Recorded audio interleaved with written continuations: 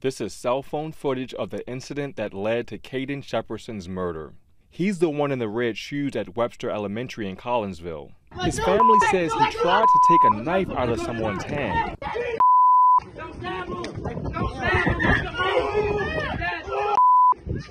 That's when a 13-year-old is accused of stabbing Shepperson. You see Shepperson grabbing his side. I got the call saying he was rushed to Cardinal Glennon Hospital and he had been stabbed by a juvenile.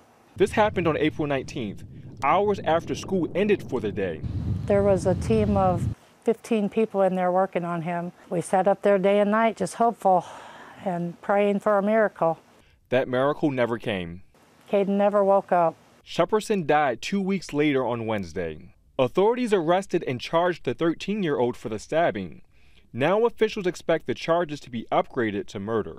They showed up for, I believe, what's going to be a fist fight, and then knives came out. This is a parent's worst nightmare, especially when you realize it was a 13-year-old that did this. Now Lewis is getting ready for her grandson's funeral.